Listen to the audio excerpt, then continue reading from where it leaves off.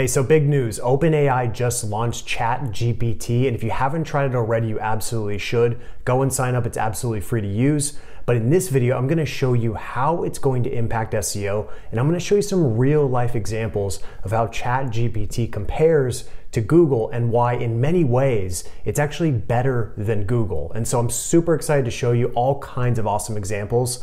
And so if you're excited about this video, like it right now and let's dive right in. Okay, so like I mentioned, ChatGPT is simply a language model for dialogue, as it says here, which basically just means you can ask this AI any questions and it will give you a response. It will give you an answer.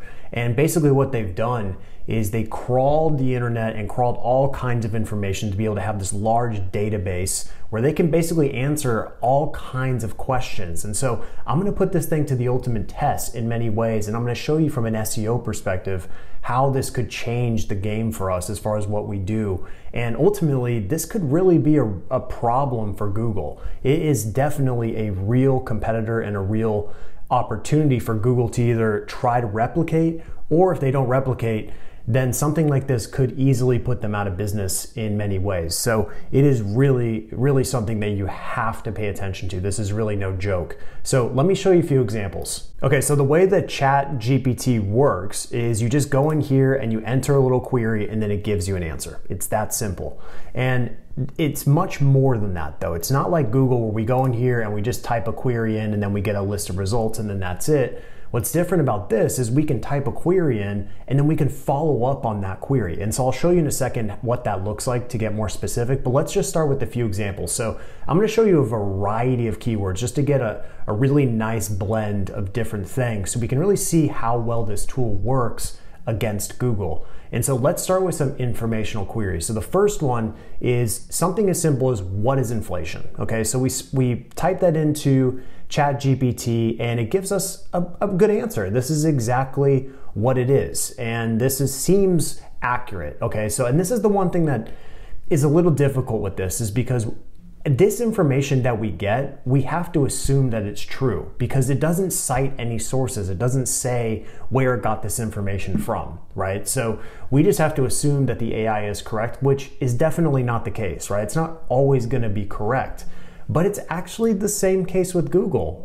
When we look at Google, we're assuming that all of these results are accurate, right? We're just taking this at face value that this is all accurate information because it should be coming from qualified sources in some ways, but we know that's not always true because Google's not always accurate. So both of these tools have accuracy issues, but when we think about this, these informational queries, this is under the assumption that we're actually going to believe the information that's given to us from the AI. This is a way better situation than this because even when we ask this question, what is inflation? Well, first we get hit with 3 ads. So I don't want to click on ads. I'm not interested in an ad about what is inflation. I just want to know what it is. So we do have this little panel over here that does kind of explain it, but really all this is just scraped information from a bunch of web pages. Google's not actually answering this question. Now with ChatGPT, it's actually giving us the answer and that's it. We don't have to dig through a bunch of URLs to figure out what the answer is. And so this is really crazy, to be honest. And this is something where Google, if they don't adopt this, it's going to be a real problem for them. But from an SEO perspective, this is also going to be a problem for us because creating informational content about kind of these generic topics, it's not going to do a whole lot for us. The way that we can continue to be relevant is we have to create really nuanced value, really deep value at this point. We can't just do high level stuff because the AI can answer these questions. It's really not going to be beneficial for you to create content like that from this point going forward. Now, just to show you an example of how to go deeper on this, take a look at this. I said, explain inflation in layman's terms. Okay, so I wanted to say it in an even simpler way than what it did here. And as you can tell here, I'll actually zoom out a little bit from this one. You'll see this is really, really awesome. And this is what makes this tool so much better than Google. And so what it did is it dumbed it down really easily. And now it's very easy for anyone to understand. I'm not gonna read through it, but you can tell here just by reading a couple sentences that it's much easier to understand. Now let's take a look at Google. I did the same exact thing, explain inflation in layman's terms.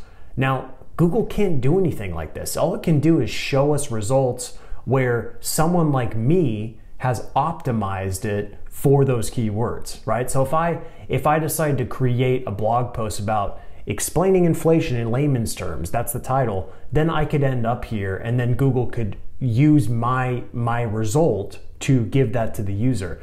But very different than what's happening here. This is actually taking the prompt that we've given it and giving us a real example of what this is in layman's terms. And I don't know how Google's going to be able to do anything about this. I don't know how it's going to be able to compete with this, because Google, all it's doing is just scraping the internet and giving you a bunch of links to go to. That's it. So in reality, I don't know how it's going to match this unless somehow it creates a tool that's similar and it's able to answer these types of queries, because the OpenAI is very, very different. It's dialogue based. And I'm going to show you a few other examples where it takes us even further, where basically renders Google useless in many ways. So this is the first example, very informational in nature. Now let's go to another one here. How to screenshot on Mac. Okay, another interesting example. This gets tons of search volume, and we'll look at what OpenAI gives us. Okay, gives us the steps, and these are accurate steps. You can go and fact check these steps. They're very accurate. So gives us exactly what we need. I don't need to do a bunch of research to figure it out. I don't have to get someone's opinion. I just get the facts. I get exactly what I need to get to answer this query. Once again, I would prefer this over this. Now, going back here, then I even decided to take it up another notch. And now this is where we're gonna start to see some cracks in the foundation of OpenAI at this point. It's not perfect by any means. There's a lot of things that are wrong, but here's an example. I decided to take the query even further. I said, can you give a visual representation of where command is on the keyboard? So I wanted to see if it could tell me, like, as if I'm just totally ignorant of how to use a keyboard, where this is on the actual keyboard. So it actually does explain it really well, but obviously, you know, it wasn't able to supply an image or a graphic showing me where to actually do it, but it did explain it really well. Now here's where it gets interesting. I took that same exact question, did it on Google, and look what we find. It's horrible, like horrible results compared to this. Like, this is amazing because it just shows you, I mean, the funny part about it is that the query is specifically for Apple, right? Because there is no command other than Apple. Apple's the only keyboard that has the command function, as far as I know. But it shows, keyboard shortcuts in Windows. So even if we go to this first example, let's say we want to do some additional research. What is this? This is nothing about what I asked, right? So totally wrong, totally inaccurate. And once again, OpenAI is even better. Even without the visual representation, it was still better, okay? So let's keep going through here. Another one, how to get rid of fruit flies. Google does a fine job of this, displaying results that talk about it, okay? That's what Google's good at. But we look at this, it gives us some solid advice about how to get rid of fruit flies. I don't have to do any additional research because it's already found all of the ways to take care of this. And if I wanted, I could dig even further and maybe even get more ideas, but I didn't follow up this query any further. So once again, this is under the assumption we're going to trust this information, but we're also assuming that this information is accurate. Okay, so the same trust is required for both. So I'd rather take this one that just gives me the answer straight up. So me personally. Okay, so now we're going to get into some interesting ones. So the next one is I wanted to see a why query. So why is Russia invading Ukraine? Okay, that's just a general why query about a current event. Now this is where OpenAI doesn't do super well, okay? Any stuff that's current is not gonna do super well at this point, okay? Eventually, it's certainly possible that OpenAI could do this. I just don't know I don't know when, I don't know how, but at this point they can't do it, okay? Because basically they said their training only goes to 2021 and they can't really comment on current events. So this is another weakness in here. This is why it's not gonna replace Google tomorrow. There's still a lot of things that have to happen, but in some ways it can replace Google in small little areas, in small little pockets. So this is one where Google certainly wins. Now let's go to another one. Why is the sky blue? Okay. Once again, we're comparing these two examples here. They're pretty good, both of them. You can't go wrong with either, but once again, I'm gonna go probably with the OpenAI because I don't have to do a bunch of research. I can get a quick answer, and I could, if I wanted to, I could go deeper into this topic and force the AI to give me even deeper information if I needed it. Now, this is the reason why Google's flawed, is because people like me know Google's algorithm and we know how to manipulate the algorithm. And one of the ways that we manipulate the algorithm is we supply an ungodly amount of information around any topic, usually more than what's even necessary. And we're doing that to juice our content and make the content more fluffy to satisfy Google's algorithms. And this is why you don't see a lot of content ranking that's 50 words, right? It just doesn't really happen unless the site has a massive amount of authority. But in most cases, you're not going to find a lot of informational queries with content that's 100 or 200 words. It just doesn't happen. And that's because Google really relies on tons of content to be able to understand these pages better, which then it prioritizes content that's deeper in some ways. Now, deep is relative. I'm just talking pure word count.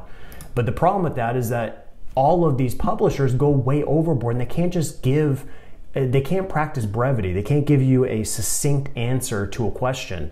The AI can. And with the AI, you can get that short answer that you need. If you want to go deeper, you can, right? You can follow that up, and I'll show you how to do that in a second.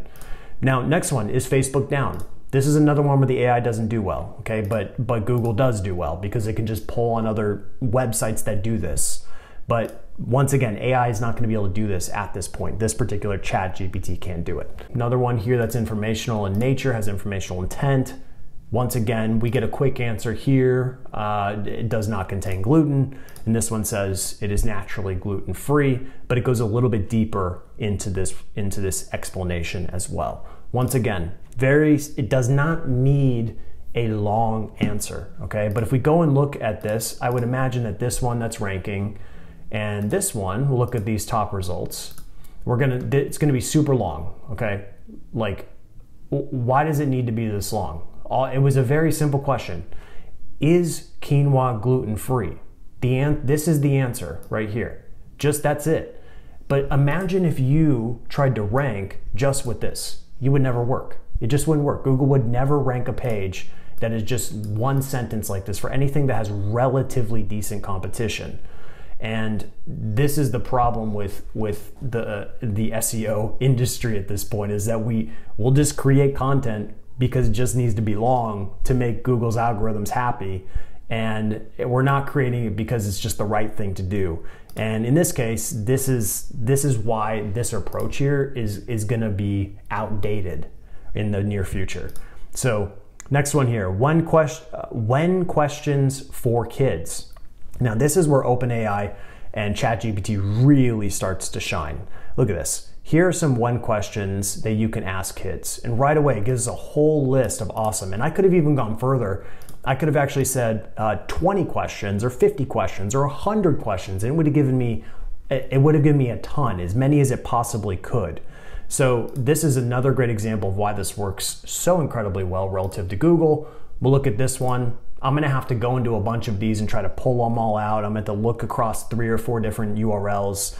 I just want the answer. Just give me the answer, as many as I need. I could have said 47, I could have said 13, it would have given me that, okay? That's the beauty of this tool. Now we're gonna do some comparison queries. So we did a lot of informational queries, now let's do some comparison queries. So this is where things get really, really interesting. And this is where I don't know what Google's gonna do. I mean, it's gonna be hard for Google to do this at this point, what I'm about to show you. So this one I did here is QLED versus OLED. This is just the different types of TVs. I wanted to see a comparison query, how it would react.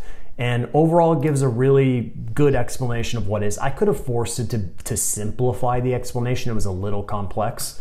But once again here, Google does a nice job just scraping another page and putting the answer up here. Okay, it's the same outcome basically. But what's interesting here is this next query. This is what makes the ChatGPT so interesting.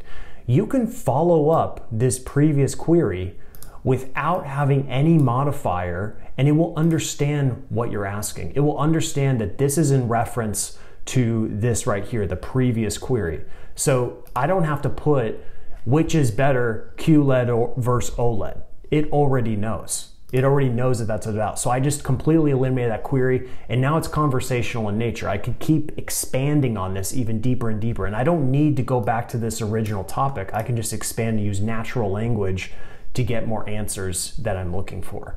Okay, and this is what makes us so different than Google, and so much better, like just way better. So you have to mess around with this technology because it's going to change the way we're doing SEO. Like, there's just no doubt about it. And I think it's an important reminder that SEO is not Google, okay? SEO is just search engine optimization. We're optimizing for algorithms, okay? And so it's important that we know that distinction. Google is the dominant force right now, will always be the dominant force, I don't know. But I'm telling you, this is gonna cause problems for Google, and it's gonna make SEO very different. But this is the most mind-blowing part, in my opinion. So if we look at this and we try to replicate this on Google, we can go right here and we can do which, we'll try to make it happen. And of course, we can add the query to it. But watch this. If I just do which is better, watch that. And Google is actually good at this, believe it or not. Google can actually, with AI, it can still make it relevant. Okay, and so because we know how to use Google, most people would just click on this. But let's just say we didn't know how to use Google and I just went like this. Well, what just happened? Now we're Google cannot string those things together. It can't string them together. It can only give you a suggestion that that's relevant. It's trying to probe to see if it's relevant. I didn't have to give anything here. It knew that this was relevant. It knew the next logical progression in this conversation was still about the same topic. And that's what makes us so different. Google can't do this. It just can't. It tries, but it can't do it in the way that this ChatGPT can do it. The next one here is that we want to look at more transactional queries. And this is another one where ChatGPT just does not do well. Okay, so I tried to do this one. Please review Sony A90J OLED TV. It was having some problems. There was errors, too many requests. Like I was hitting it up a little too hard. But then we'll go back up here, and I did it again on a separate window, and it can't give you a review of a specific product, but it can give you a general idea of what that product is about. It can give you some features or benefits of it, but it's not going to do this super well at this point. So transactional queries, it's nowhere near where it needs to be. And in fact, I don't know how they would even do that, because most reviews are very subjective in nature. They're usually someone, giving their opinion about this particular product, right? Even though they'll try to do objective analysis, it's always going to be subjective because we're using our eyes in this example to look at two different TVs. So you could say, oh, well, with my eyes, it's deeper or this, but it's still subjective because humans are subjective. So this is one kind of weird area, is these kind of bottom of the funnel keywords where it's going to be tough for the ChatGPT to handle it. So next one is like best TVs, another investigative intent type of query. You look at this, once again, doesn't have the ability to really come up with anything legitimate relative to what Google can do at this point. Okay, so another one here, best computer chair, same example. Okay, they can talk about the computer chairs, they can talk about what a good computer chair looks like, but it can't give you specific product recommendations. All right, so now let's keep going here. Now we're going to look at Ahrefs for SEMrush. This is your classic comparison query that's towards the bottom of the funnel. This is beyond the investigative phase because they're already brand aware, and the searcher would basically be trying to figure out, like, should they invest in Ahrefs or should they invest in SEMrush? This is where things get pretty interesting. So the first one here, it gives a very kind of generic answer to this. It doesn't really explain, so I had to dig a little bit deeper.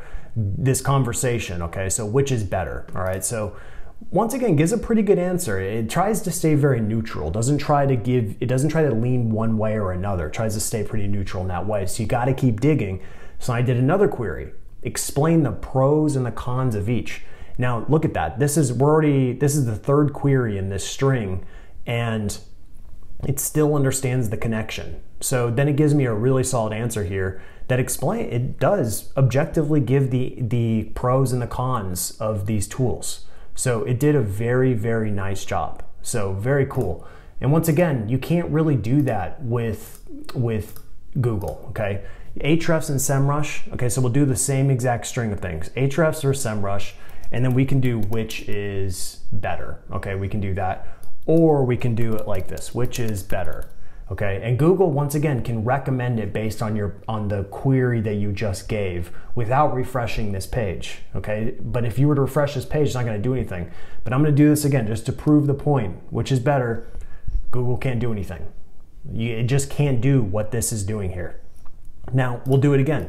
And just take it further. I'm gonna go the same exact string of queries, and here we go. It's totally off, okay? It can't do what we're doing here. So just another great example. Okay, this is where the ChatGPT, I guess if we're not putting it in the same category as Google, it's not a search engine per se, it's a different animal altogether. Well, it's not exactly like what I'm doing here is not an apples to apples comparison, because this is just, it's a different beast. But this is what makes this thing really starting to blow my mind, honestly, is you can give what I'm calling these action queries. This is an action query. So you give it an action query and it actually produces something of real value for you. And Google can't do that. Google's just a search engine. Don't make it more than what it is. It's just a search engine. But I wanted to just show you the example. So I told this is actually a funny story. When I was in high school, I took a computer science class, and in that class, we spent months and months creating a dancing Santa Claus using HTML, CSS, and JavaScript. And that was hard back then. I had no clue what I was doing, and it was hard. Now, if I had these tools back then, all I had to do was just go right in here, and I could get the answer. And so right away, you can tell, it gives me the HTML, it gives me the CSS, and it even gives me some additional guidance on how to make it really happen, okay? Now, is this 100% accurate? I'm not a coder, so I can't tell you. You know, you can go and copy this code if you want and see if it actually works. I tested this already just with the GIF version and it worked perfectly fine. But once again, this is incredible. Even if it isn't 100% accurate, even if it's 95% accurate, and you gotta make some slight adjustments, like it just did all this work for you. Like you don't have to do the work. It literally just showed you the exact blueprint to follow. And this is incredible, like especially if you're not a coder. Like if, let's say you have no experience with code, but you need to, you know, overnight come up with, you know, your boss tells you, you have to go put a dancing Santa Claus on our website. You're like, okay, I'll try to figure it out. You can of course go to Google and you could watch a bunch of YouTube videos and try to figure it out that way. And you spend 30, 40 minutes watching videos to hopefully get to a point where you actually get the help that you need, or you just go right in here and it gives you the exact formula that you need to do it, okay? So pretty incredible, like really incredible. And then another example here, this is just coding. It can even give us ideas. So write 10 controversial tweets about SEO in the style of Gary Vaynerchuk, okay? And you know, it's just funny, like this is kind of similar to how Gary Vee would sound. SEO is dead, long live content marketing, right? Like it'd be something super controversial. And this stuff, this is amazing, okay? And I had this prediction well over a year ago that I knew that eventually with AI, we could pick a personality or pick someone's writing style or pick someone's dialect or whatever it is, and we could make the AI create content in that manner. And so this one I used Gary Vaynerchuk, but then I did another one here, which is write direct response copy to sell an SEO course in the style of David Ogilvy. And so it wrote an entire little direct response copy just to sell a course, just like that. And it's pretty good. It's honestly not bad.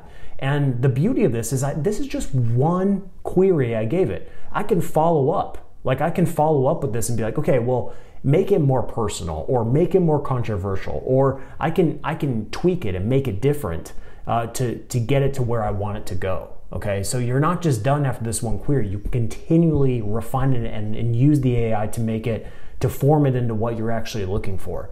It's pretty wild, honestly. And then another one here is answering Haro queries. So you can take a Haro query, you can dump it in here, and it's gonna answer the Haro query for you. And so in this one, the prompt was, what advice would you give prospective home buyers seeking to purchase a home without making a down payment? Okay. And it gives a solid, decent answer. Okay. And if you're trying to respond to horror requests at scale and you're giving out pretty solid answers, like, how could you not want to do this? I mean, this is just like, this, as long as it's on brand, you maybe modify it a little bit, but like this just saved you so much thought and so much work. If it takes you 30 minutes to write a response, this took 30 seconds. Okay, it's a no-brainer. It's an absolute no-brainer. So the point is that, you know, look at Google, it can't do anything like what this can do. Okay, it just can't. And once again, that's not the purpose of Google. Google is a search engine. It will continue to function that way. But this is a different animal altogether, and you need to mess around with it. You need to play around with it because this is going to change everything that we're doing, and it can make your life way easier. Don't be afraid of the technology. Use the technology. Become someone who's a master of the machine. Okay, that's what we need to figure out: is how can we use this to make our jobs easier? How can we use this to be more effective, and ultimately, how can we stay ahead of the curve, right? Yeah, nerds like me who are obsessed with tech and obsessed with AI and all this stuff online, like, yeah, we're super pumped up about this, but the reality is, like, most people have no clue about this. Like, most of the world has no idea what this is, okay? Most people continue to use Google, go on with their daily lives, they don't care. But for us, we need to stay ahead of the curve, okay? And this is a game changer. And this is just GPT 3.5. GPT 4 is coming soon, and it's going to be like 100 or 1,000 times more powerful than this. Okay. So, and we're talking in like the next year. Just imagine in 3 years, imagine in 5, imagine in 10 years where we're going to be. This stuff is going to change everything that we're doing. So as you can tell, I'm pretty pumped up about it. I think it's freaking awesome. And I'm messing around with it a lot, and I'm going to continue to look at it in the context of SEO, but also in the context of everything in business. Like, this is going to make business much more efficient for the people that are going to embrace this technology and not fear it. We must embrace it. It's going to change things. So just jump on the wave or get left behind. It's that simple. So that's all I have for you today about ChatGPT and its connections with SEO, and I'll continue to give you more updates as this tool advances or other tools advance. I have no loyalty to OpenAI in any way. I just love the AI opportunity that's happening right now. So if you got a lot of value from this video, please like it and subscribe, and I'll see you in the next video. Okay, thank you so much for watching.